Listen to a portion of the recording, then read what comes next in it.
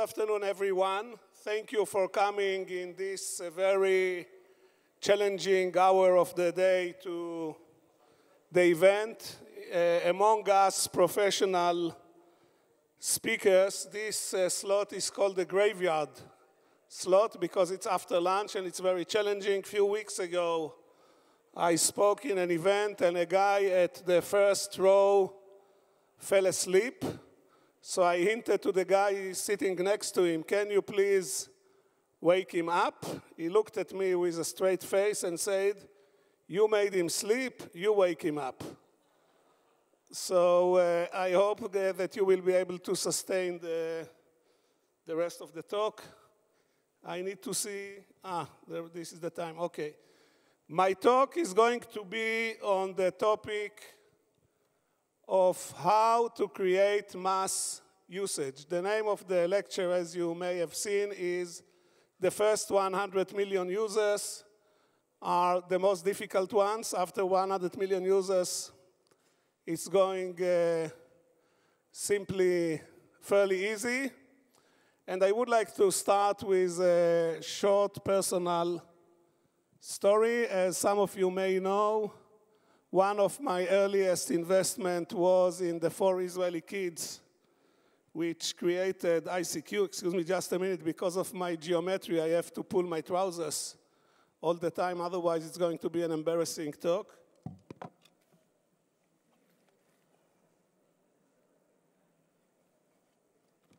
And they created a product called ICQ. Anybody here is used to use in the past ICQ? Raise your hand. So for most of you are very young people, I guess. And they created a product, we put it on the web, and after a few weeks, we began to notice something which was quite amazing at that time. We are now talking 1996.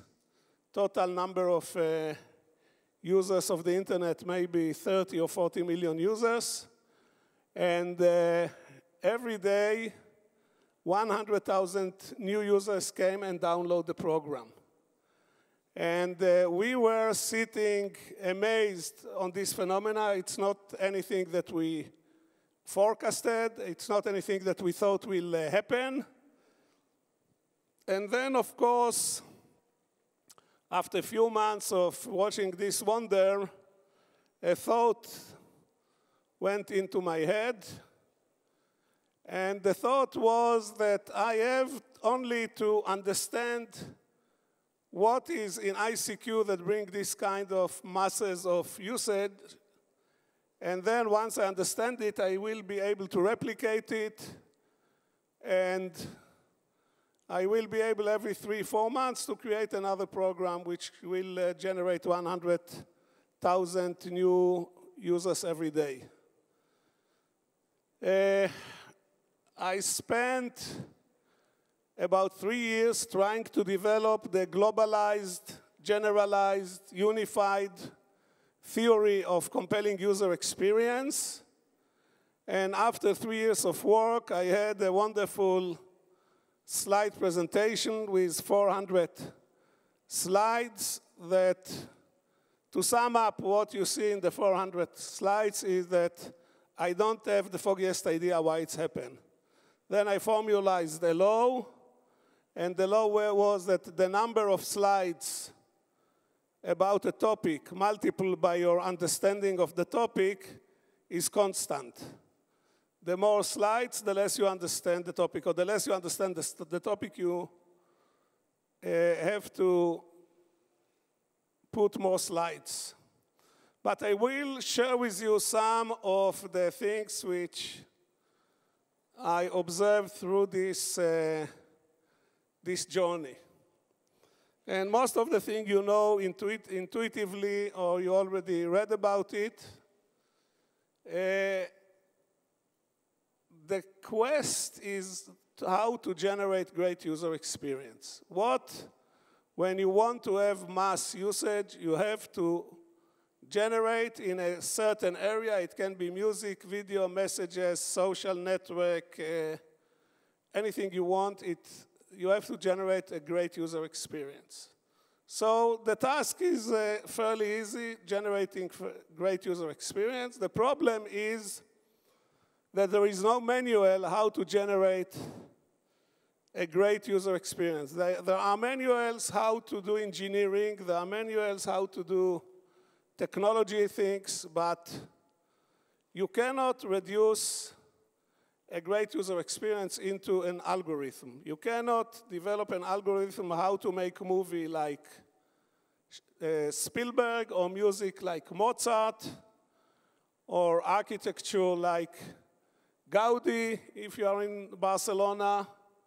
Once you are able to reduce it to algorithm, people can replicate it, and the magic goes away.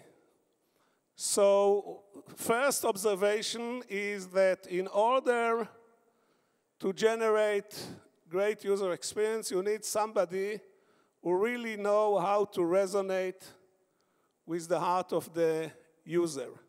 And the difference between a commodity product and a product which gives you an awesome feeling that this is a great product may be in very few details, as the old saying goes that 3 hairs on your head is very little, but 3 hairs in the soup is a lot. Very small things can be very annoying and reduce the elegance and the fun of creating a great user experience. This week, everybody liked to speak about WhatsApp, and the simplicity of WhatsApp is part of the great user experience. I will talk about some other things. And you have to work very hard in order to make something very simple. It's easy to create cluttered products with a lot of buttons and options and personalization, etc., that nobody know how to use. And when he tries to register, he has to do it 6 times because it doesn't work, and he's getting annoyed. To create an elegant, simple, aesthetic product is a work of art, not a work of technology. And this is the second thing that we have to know. Great user experience is art, is not a technology. In 1939, there was a guy by the name of Chargaff. He was a Viennese Jewish guy who escaped from the Nazis to United States. And he is the guy who found the 3 proteins which connect the double helix of the genome, of the DNA. He found the proteins, but he didn't find the double helix. Few years later, not so few, but number of years later, Watson and Crick found the double helix, and they got the Nobel Prize. Chargaff, who was very little away from it, didn't get the Nobel Prize. And then Watson and Crick wrote a book, and the book was called How Not the Double Helix. And Chargaff wrote a critique about the book. And he wrote the following sentence. He wrote, if Watson and Crick wouldn't have discovered the double helix, somebody else would have done it.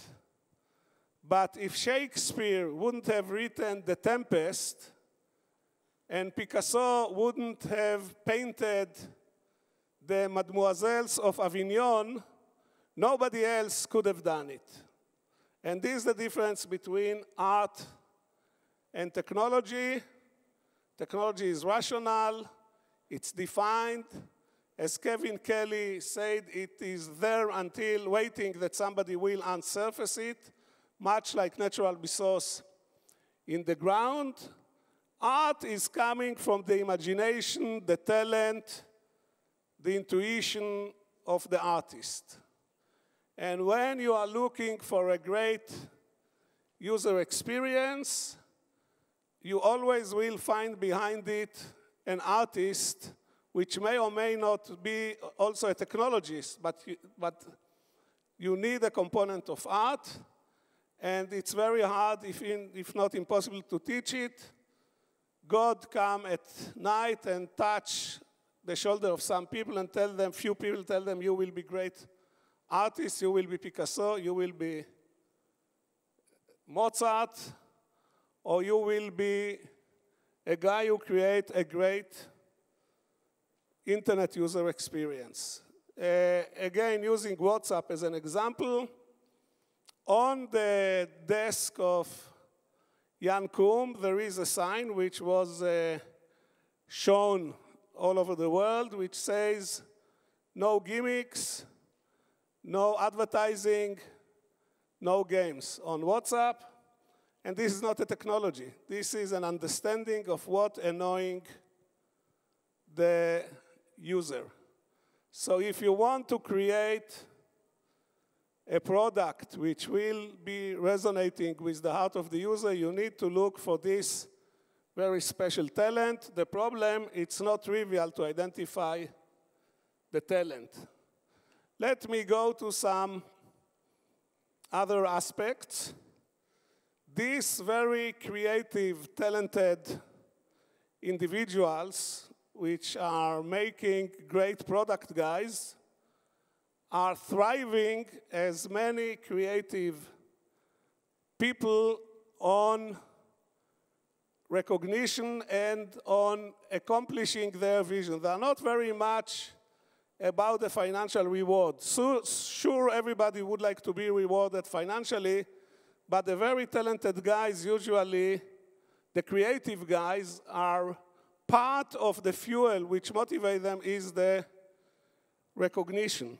And you have to manage these talents much like you manage Hollywood talents or music talents. You have to give them recognition, you have to give them the stage, you have to acknowledge what they are doing, otherwise they kind of will die or will be choking. So managing talent in a high-tech environment is not a trivial thing either, and we can have a whole discussion about it. The next thing that I would like to discuss is the mantra which I call people, what are the killer apps? You know, I always asked, what are the killer apps? Is killer apps is video, or killer apps is mobile, or killer apps is messaging, or killer apps is search? What are the killer apps? And I would like to suggest that people are the killer apps. At the end of the day, all of us are social animals. All of us are thriving on attending to others and being attended. This is what motivates people. This is what makes people happy. Society, when they want to punish somebody, are isolating him from or her from other people, and this is the biggest punishment. And we can see that anything which put you in touch with your friends will, not anything, but the great product, the great successful product, most of them have some kind of social thread. And in today's internet industry, if you would like to create a project which succeed, you must thread through it a social thread. I mentioned in the beginning of my talk ICQ, which was the first internet-wide instant messenger. And the reason why these 100,000 people came every day to download it, it's because it enabled them to get in touch with the people which were meaningful for them. This was a major tool, and this kind of phenomena was much before the internet and will stay with the internet as long as internet will succeed. Personal communication is the most important thing, and the most important thing in personal communication is that it's enabled people to be in touch with each other. So if you look on the major successful products, you will see that most of them, definitely those who are assemble mass usage of people, are based on personal communication and personal touch and personal attention. Sharing is very powerful motive. You look on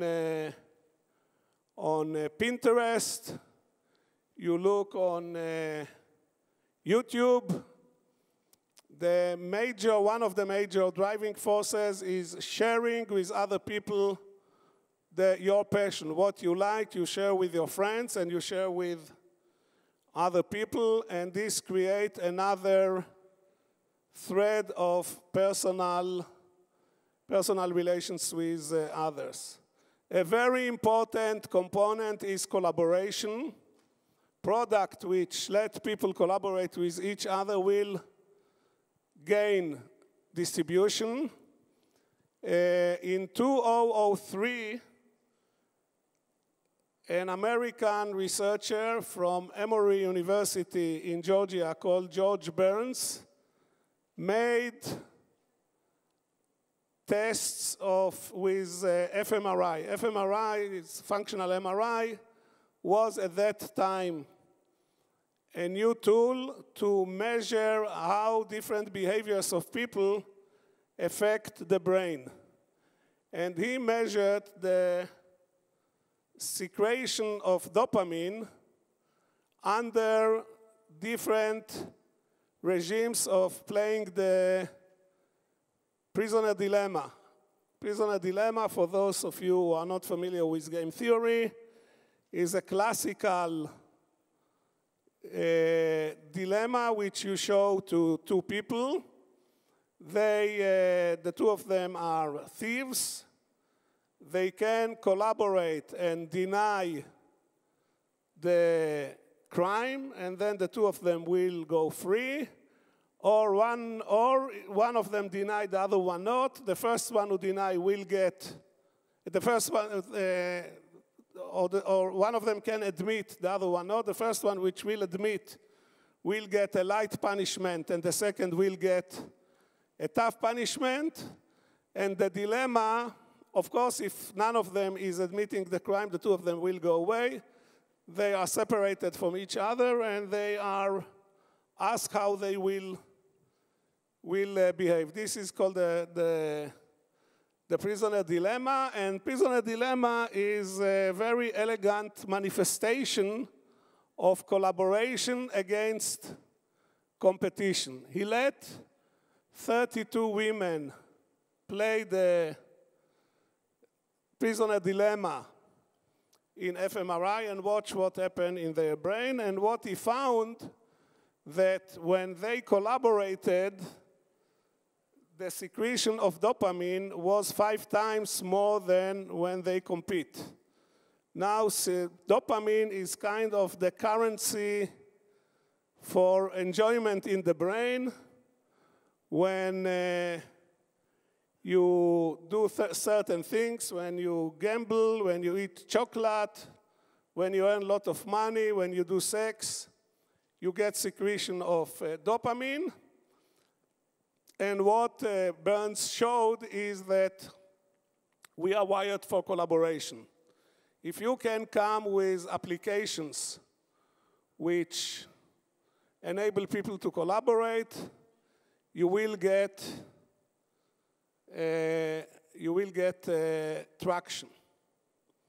The next thing which I would like to discuss a little bit, unfortunately I can only touch the main theme, is viral distribution.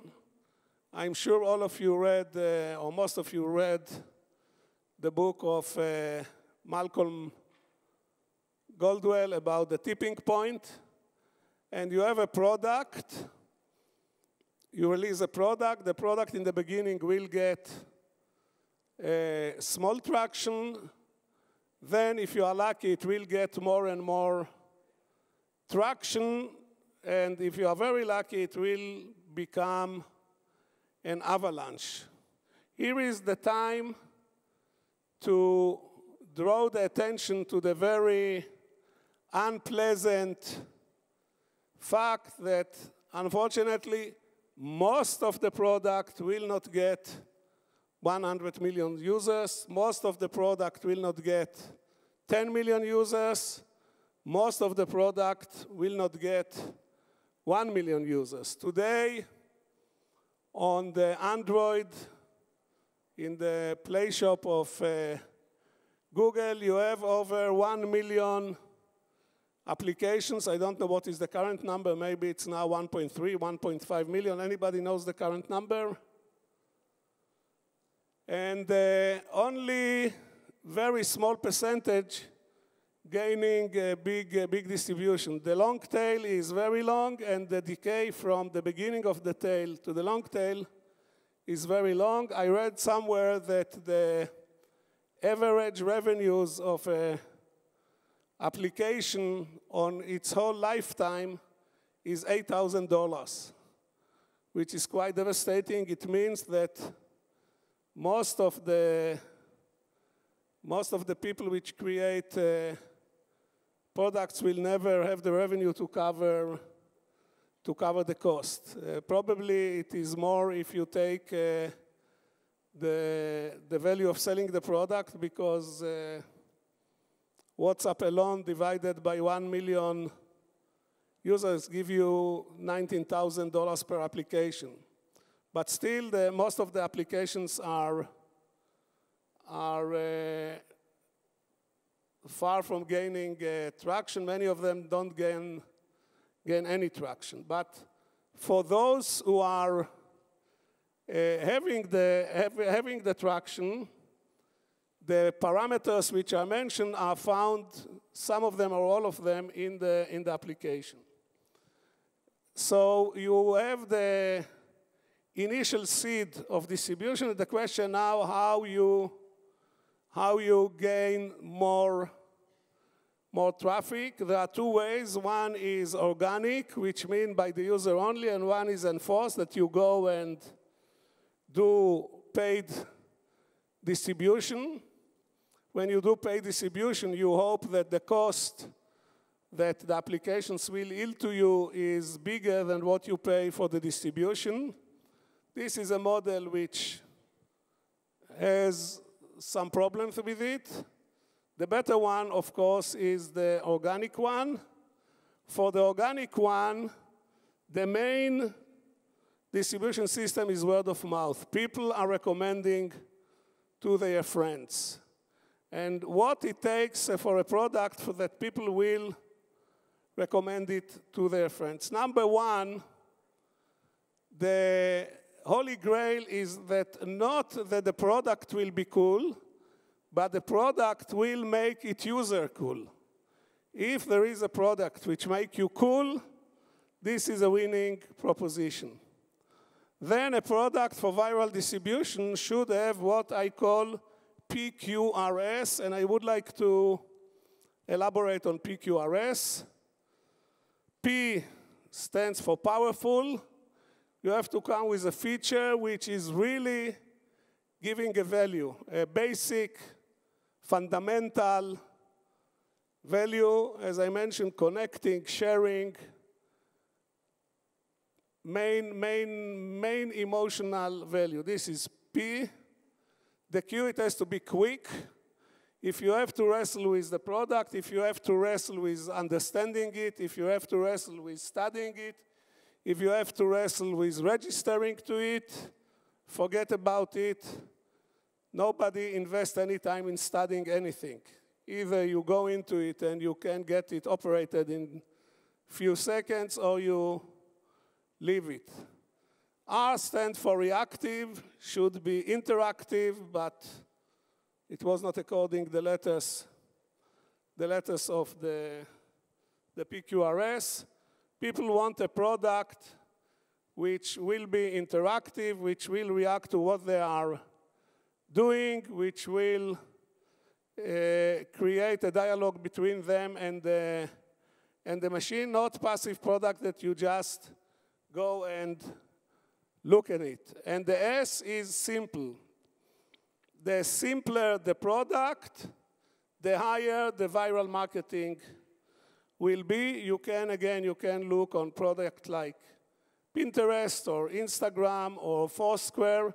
All of them are amazingly simple products which are very easy to use.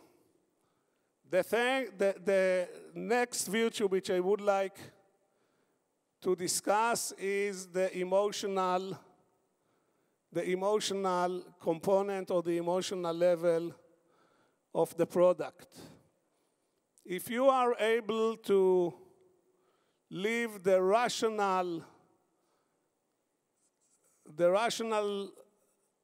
space of the user and penetrate to the emotional space, you are going to have a great product. If you look on YouTube and try to see what are the videos which gain the maximum number of viewers as a proxy to what motivate people, you will see that many of them has to do with the emotional level. All of you remember the video of the laughing baby. Humor is very strong emotional distribution tool, giving you a soothing feeling, seeing animals. All of you remember the history of videos about cats, etc. So penetrating to the emotional level, if you can do it, can be very important. Sharing pictures of family, sharing pictures of relatives, sharing pictures of friends is a great component of this viral distribution.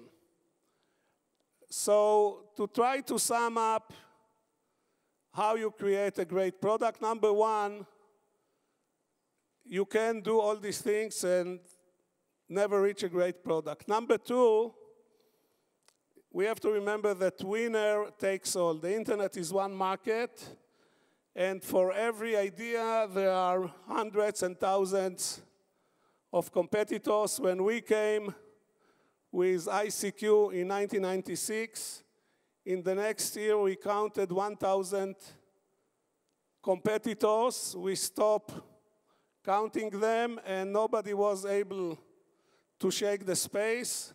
Yahoo and Microsoft invested hundreds of millions of dollars in it.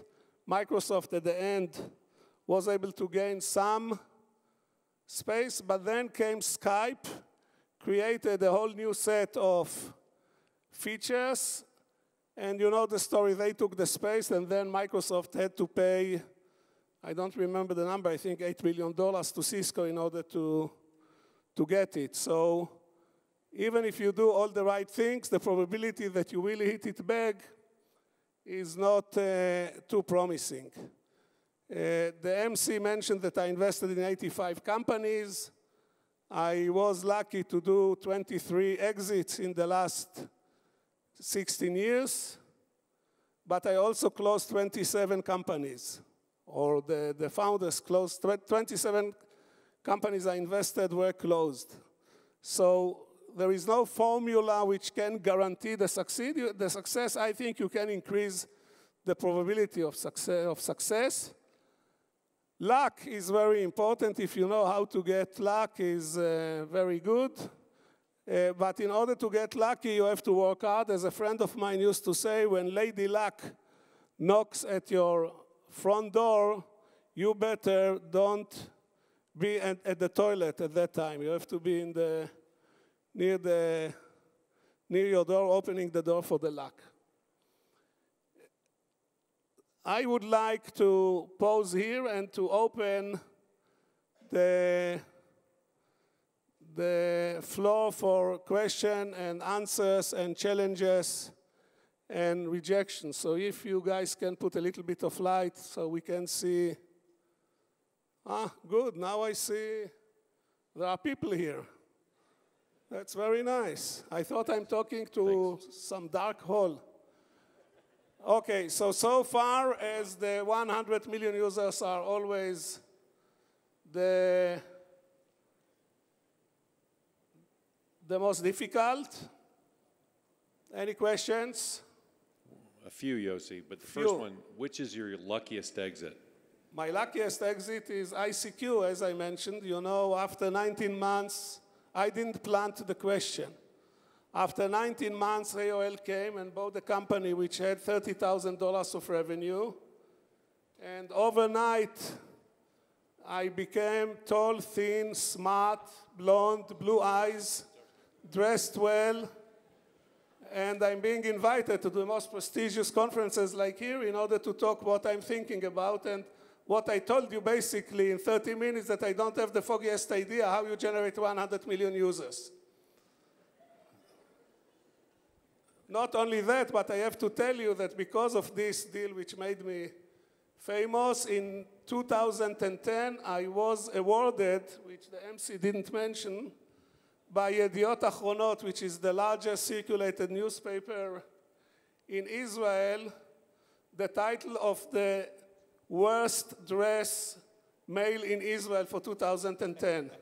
And without ICQ, they wouldn't even know that I exist. You see, so it brought me fame and glory.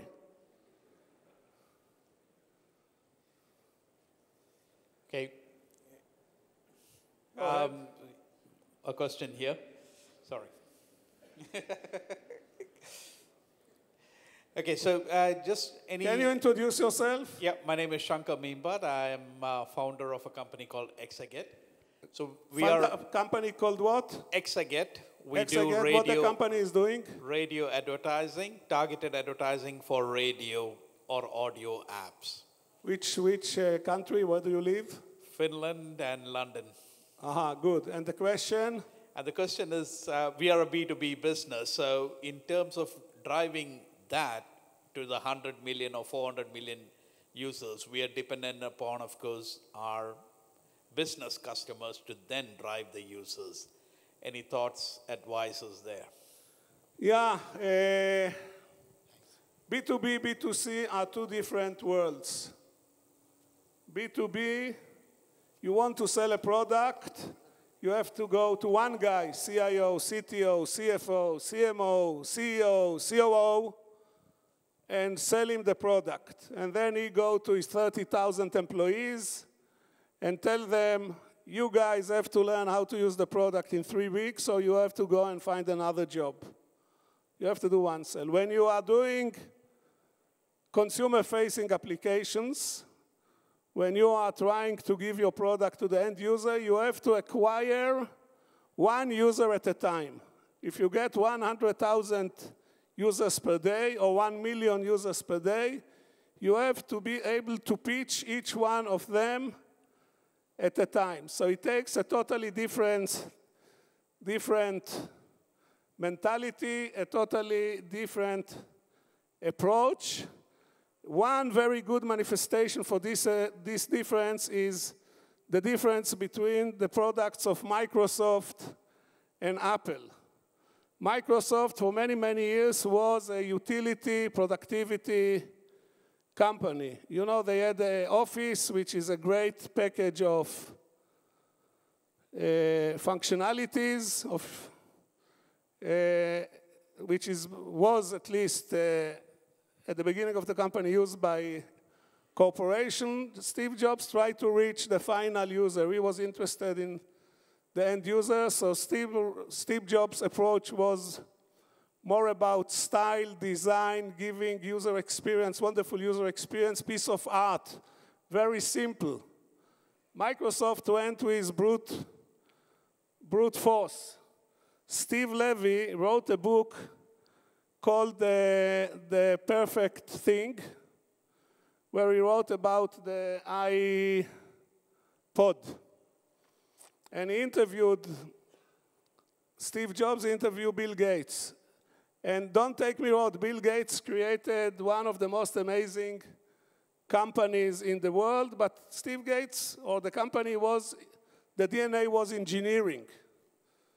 And Steve Levy asked Bill Gates, why don't you have a cool product? He said, I don't have a cool product, I have a very cool product. He asked him, what is your cool product? He said, my cool product is Word. Is the word processing?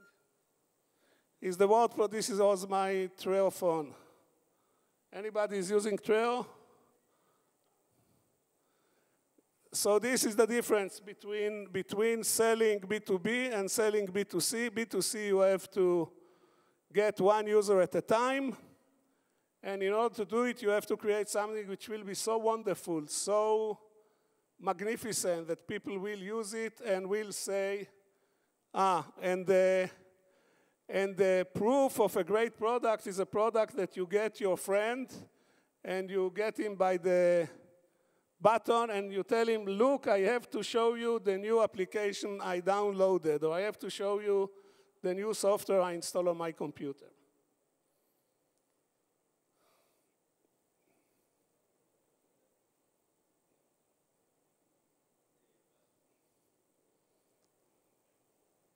No question. Okay, guys, so what I would like to wish you is a good luck, and go after this talk and generate your first 100 million users application. Thank you.